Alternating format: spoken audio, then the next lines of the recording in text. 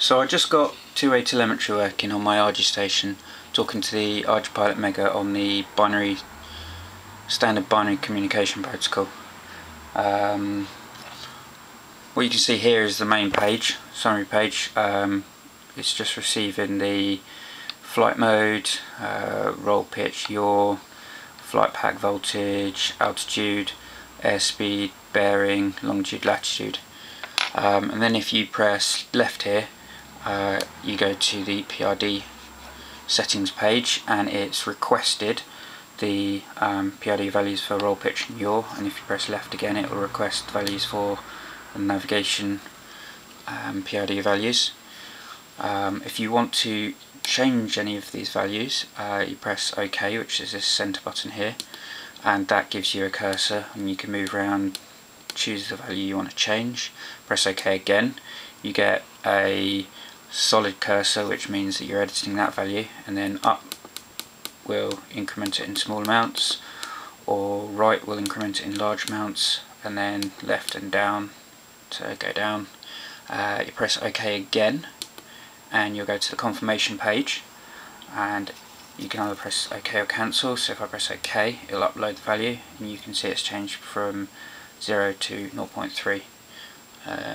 So if I want to change that back again, just take it down, press OK again,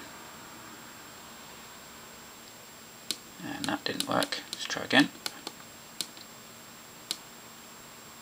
and we are back to 0. And then if I go along to the right, we're in the mission page. This is showing you your flight mode, your current waypoint, distance to your next waypoint, distance to your home position, your waypoint you're on at the moment out of the total number of waypoints, estimated time of arrival at your next waypoint, the bearing error to your next waypoint, and your current velocity. So I've actually got it hooked up to X-plane at the moment, so if I flick over into auto, we will take off, and we're now going to our second waypoint, which is a waypoint, and we're sort of just over 300 meters from there. We're getting further away from our home. We're going to get to this waypoint in about 13 seconds. This is our speed, and our bearing error is about 0.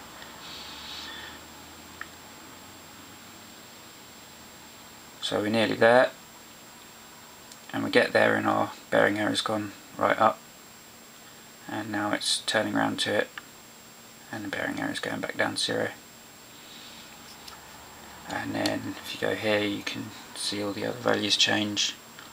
Got your roll, your pitch, your yaw, which is truncated at 99, but if it turns, yeah, you see it start to go down.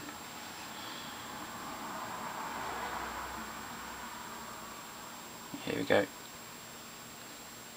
On X-plane, the yaw value is the same as the bearing, so not really much to see there. And then we can change it into return to loiter.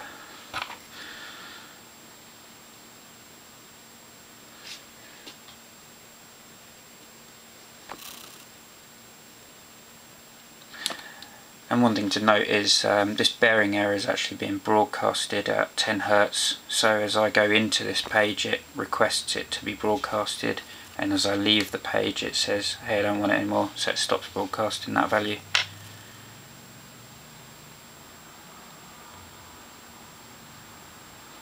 So yeah, hope you found this useful, and thanks for watching.